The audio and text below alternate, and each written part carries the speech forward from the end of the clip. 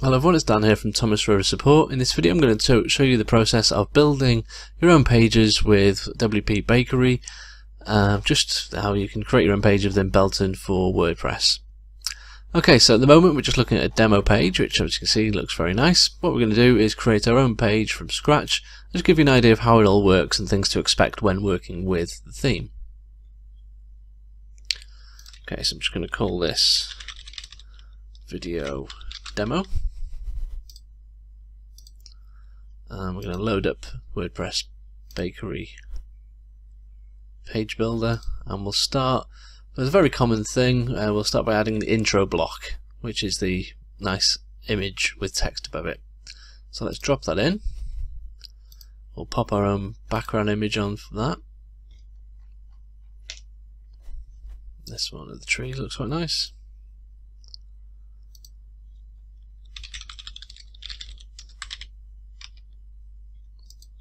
I'm just putting a bit of text.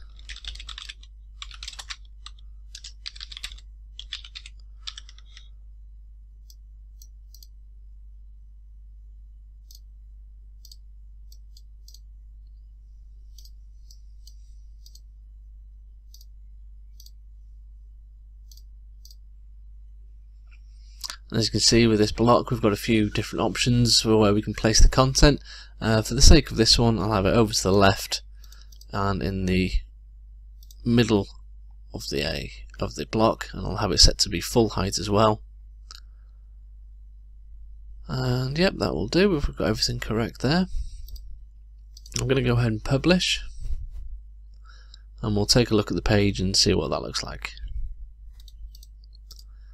And what you'll notice is it's off to the right here.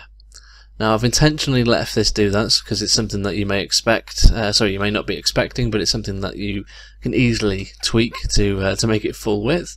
And the way you do this, if we head back into the settings, within the row settings where we've placed our intro block, we're going to go to row stretch and set this to stretch row and content. And once done,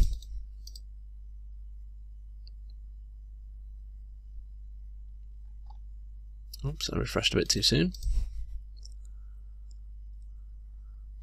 There you go. You'll see once done, it takes up the full width as expected. So just something to be aware of when you are building the page for the first time. Okay, let's move on and add some sections below. Now the way we've made this theme work is all of the other sections you'll see, so if I just open up the home page, all of the text sections here below, they're actually added as a section block. So to begin with, we'll drop in a section here, and just for now I'm going to pop in a random bit of text and just show you what to expect. So to begin with, let's update the page and see what that section looks like. And again, I've purposefully done this so you can see what to expect, but you'll notice that section doesn't quite stretch out to the full width of the page. So what we need to do is in the section settings, we're going to head to section stretch and stretch that. There you go, to stretch section.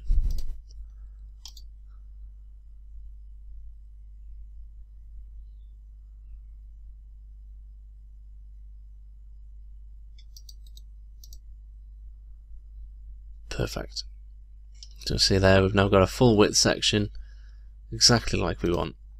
And just to show you how to do the white background areas, let's clone that section. And within the section settings, we're going to scroll down to the extra class name, and we're simply going to type in white. So if we update,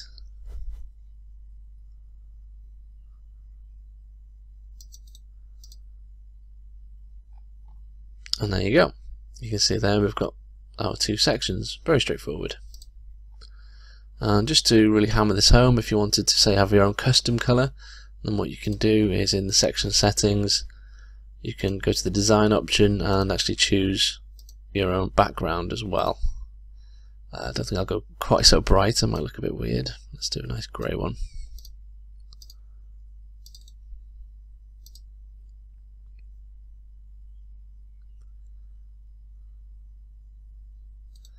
Again, refresh too soon. There you go. So you can see we've got our grey background there as well. Ideal. Okay, so let's move on. Let's start adding some content to these sections.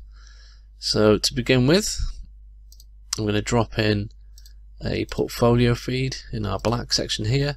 So we can simply open up the extra areas, grab the portfolio feed. I'll choose the 3-column layout here. We'll have the filters as well.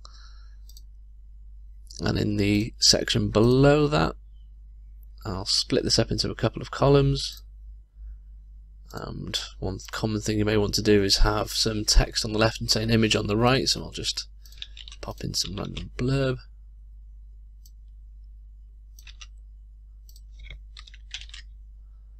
We'll make this one a heading. And we'll make this one larger text. And below this we'll just have some regular text. And then the right hand side, I'm going to grab a single image.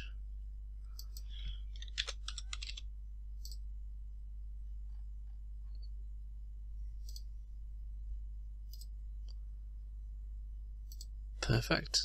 Let's update. So you can see we've got our portfolio section here, and then below this we've got our text and image. Although this is a bit of a brief overview, you can see how it all works and a few of the things to expect and how to get around them. Obviously, if you do have any more questions on how to use this, then do come see me over at support. Thanks for watching.